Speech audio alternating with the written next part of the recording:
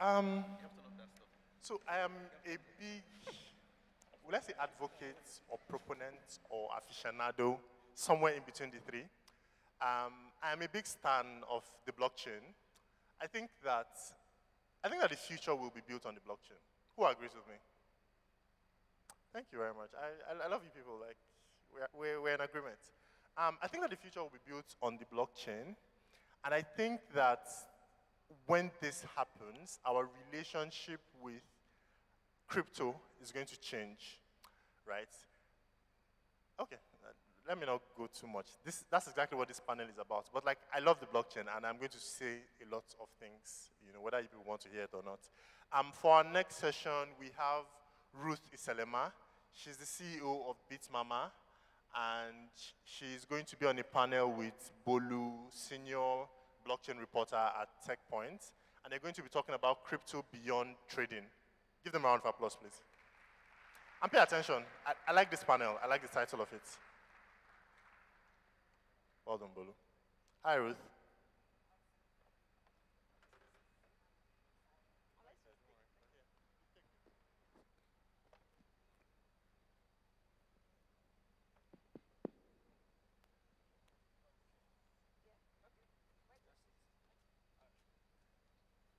Okay. I think good morning, everyone. I hope it has been a fantastic program so far. So for this panel session, we'll be talking about crypto beyond trading. So we'll be talking about how we can use cryptocurrencies for more than just trading. I know it might be a little bit far-fetched to say that cryptocurrencies can be used for any other thing other than trading. I myself, I don't really think I do any other thing with cryptocurrencies other than, well, I won't say I trade that much, but I hold typically. So, Ruth, yeah, nice to have you here. Yeah, nice to be here. All right. Yeah, so we are talking about cryptocurrency beyond trading, right? And I know you agree with me that a lot of people do not realize that crypto can be used for more things, more than trading. And that's why you see a lot of noise here and there when they say, okay, the market is down, there's a dip here, there's a, and I think it's important for us to address, the current dip right now. A lot of people are kicking and screaming. I think Bitcoin is what now? I think 39,000, or has it gone down further? A lot of people are kicking and screaming, and they're like, "What's happening?" I myself, I've been kicking, but I've not gotten to the screaming part. Okay. I hope I don't. Okay. That will probably be when Bitcoin is around $10,000. I will cry. I will cry. I will definitely cry. So I think it's important for us to learn that there are more things we can do, with cryptocurrencies, more than just, trading.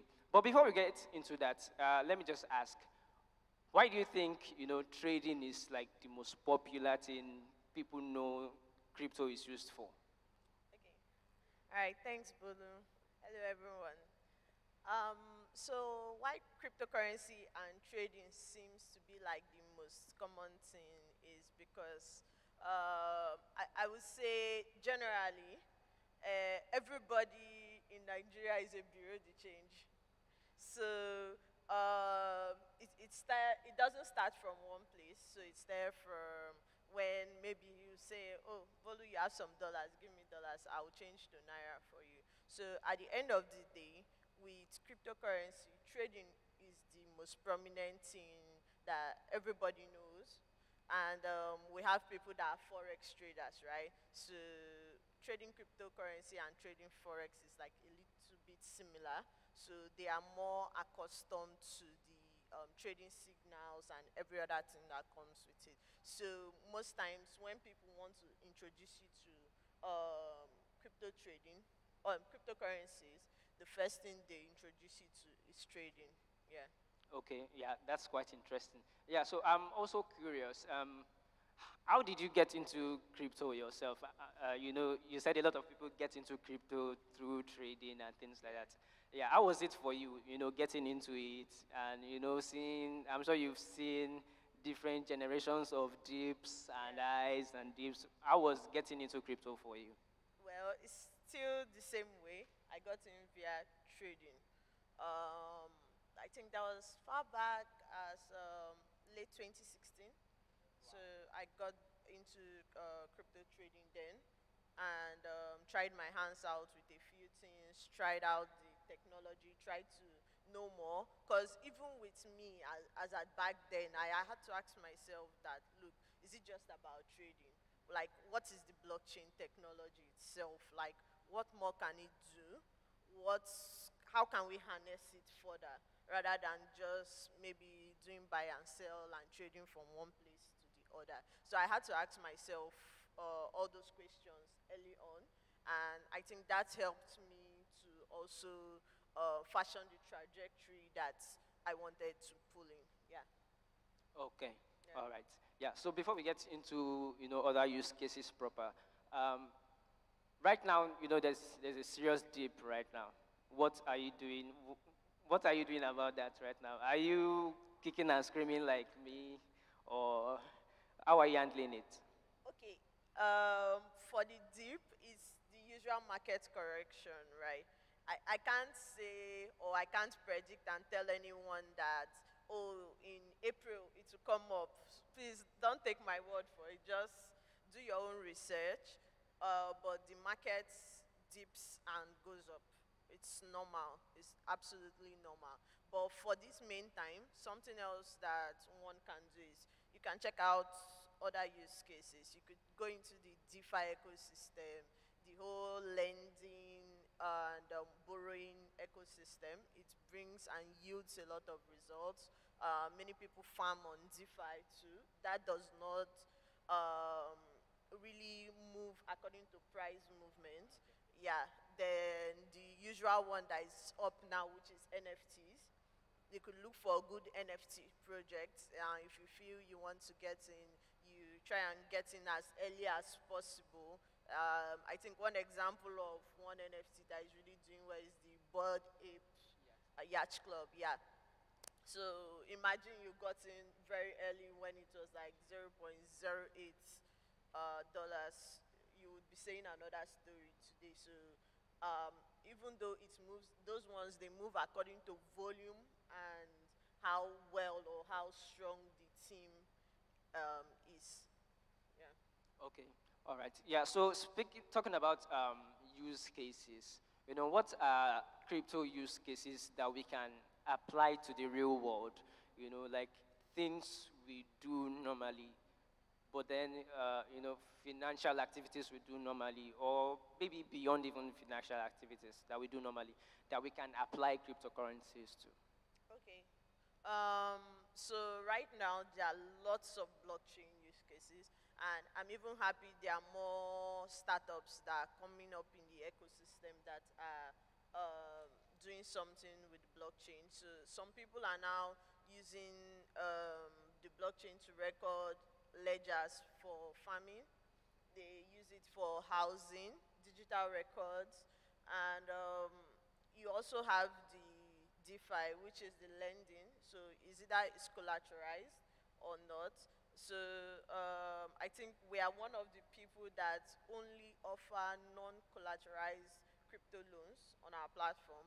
Other platforms offer collateralized ones. So it means you need to have BTC to come and take like a fiat value of that money. So you have to drop a collateral to be able to get it. But on our platform, we don't ask you for collateral. We allow you to borrow money for crypto for a certain period of time. So just say you're assuming that I don't have money to buy crypto right now.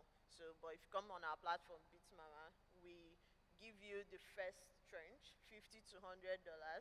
When you pay that back, then we keep on increasing your limit. Okay, wow, that's quite interesting. So there's lending in crypto now. Yeah. Okay, that's interesting. But I think you agree with me that there is a level of complexity when it comes to using some of these. I think you mentioned DeFi earlier, and I myself, I tried my hands on some, other use cases beyond trading. I think there was a time I tried, buying NFTs, and I underestimated gas fees, things like that, and I ended up losing, Ethereum that I've been holding since when Ethereum was about $300, and it was quite sad. So there's a level of complexity when it comes to using, these platforms. So how would you advise people to tackle them, and also how do we make these things more simpler for people to use? Okay. In the case of Ethereum, I know the gas fees are high, so only do it if you have At enough your own risk. money at your own risk, exactly. So, and another thing you could do, there are other blockchains that offer NFTs. We have the Solana blockchain, Polygon, which has Matic, and Celo blockchain. So they have their own NFTs on them, and fees are as low as $0.01. So you could try out those. It may not be as profitable as the Ethereum ones, but at least it gives some level of profit at the end of the day. Okay. Yeah. All right. Okay. So, which of these use cases do you think is most likely to catch on, in this part of the world, Nigeria, Africa? Which of these use cases do you think people will, really, let me use, vibe with? Okay, I think I'm going to go with lending and borrowing because, we have a bad credit system as it is already. But with crypto or DeFi, you can have a lending system where people don't have to collateralize things and worry about them. So, but now, since most people are still trying to learn what DeFi or crypto is about, those that already know now would mean they would have to build out platforms where you have this DeFi at the back, fintech at the front kind of thing. So you don't really know that you are using DeFi, but all you just know is that this platform is lending and borrowing, and even though I give them my money, I get a certain percentage of yield after a period of time. Yeah. Okay, so you would advise against using, the decentralized platforms, and probably do it safer more on centralized platforms, right? Yeah, if you know what you're doing, no problem, go ahead. But if you don't know what you're doing, it's better you just start out little by little. Okay, Yeah. I think this will be the second to the final question. So, which of these, other use cases have you tried yourself, and how was it for you personally? Okay, so currently I've tried out a lot. Yeah, like you said, I've also tried out my hands on getting some NFTs recently to also look at the ecosystem. Yeah, done some DeFi, definitely do some remittance too. Um, yeah, I think those are like the three main things I've tried out and seems to be good. Okay, okay. I think that will be all our questions for now, since we are running out of time. All Yeah. right, so thank you, everyone. Please, a round of applause for Ruth. Yeah. All right. Thank you. Oh, okay, hold on. So we'll take two questions, two very quick questions. If you have a question, raise your hand. And please come. Second, okay, okay, and you. Please come to the stage. Thank you. Okay, before they come, Ruth, so if somebody is trying to get an understanding of, for a newbie, where should they look to understand crypto? The basics. Like, what's a knowledge resource that you can just tell people that, they'll type in something and get a sense of what they are supposed to do? Okay.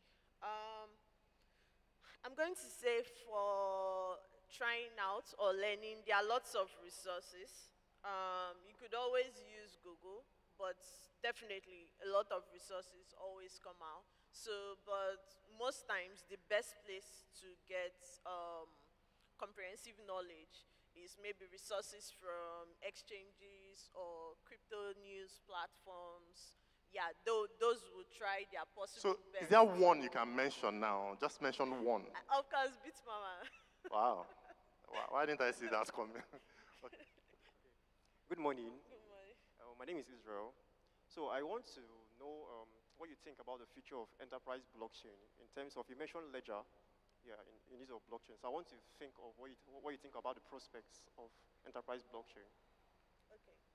Okay. In the case of enterprise blockchain, yeah, I see it doing well too. So like in the case of our e-Naira, so they used an enterprise blockchain, which is like the Hyperledger blockchain. So it's mainly going to be for banks and government because they would be using like, they won't be using a decentralized ledger, right? They'll be using a centralized ledger where they can control and keep track of everything.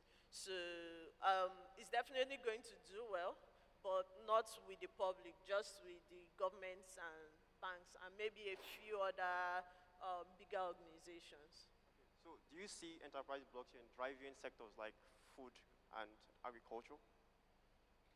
It's possible, like a company like PZ Okay. and the rest of them, yeah, they want to use enterprise blockchains to be able to track where most of their raw materials are coming from, where they source it, and all that.